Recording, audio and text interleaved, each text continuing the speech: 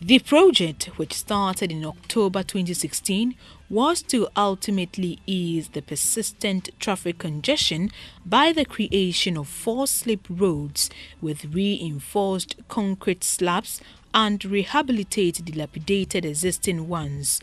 Before the expansion works, commuters have had to endure the unpleasant situation of staying in long and winding traffic jams for long periods. The motorway is over 50 years and has developed a number of potholes. Government, in response to fixing the motorway, said it will require private partnership to fix the road. The Meridian Port Service agreed to expand the Tema roundabout to deal with heavy vehicular traffic congestion on the road. The project, according to MPS, is a corporate social responsibility to improve traffic situation within the Tema enclave and beyond. After 10 months of work, the project was completed in August 2017 and opened to traffic. Motorists have admitted that the improved runabout has brought a lot of relief to them. Officials from the Ministry of Roads and Highways, Meridian Port Services and some port authorities officially inaugurated the road.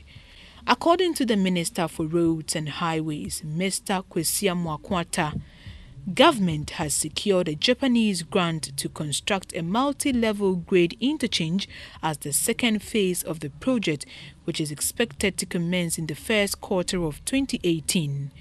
The ministry's ultimate goal is to provide a multi-level grade separated interchange to ensure free flow of traffic to and from the approaches with an improved level of service.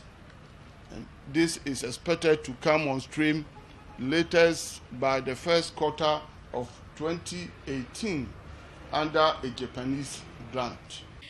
On the renovation of the Accra-Tema motorway, the Chief Executive of Meridian Port Services, Mr. Muhammad Samara, said his outfit is ready to partner government to renovate and expand the Accra-Tema motorway. We have an ambitious project to participate in the bidding for the expansion of the Accra-Tema motorway. We have submitted our plans to the Ministry of Roads and Highways and they are being studied. Basically, we will add a third lane to the motorway if that is okay, but the ministry has probably a bigger plan than that. The Director General of the Ghana Ports and Harbours Authority, Mr. Paul Ansah Sari, was grateful to Meridian Port Services for the project. The project cost MPS 30 million Ghana cedis and was executed by Power China and Sino Hydro.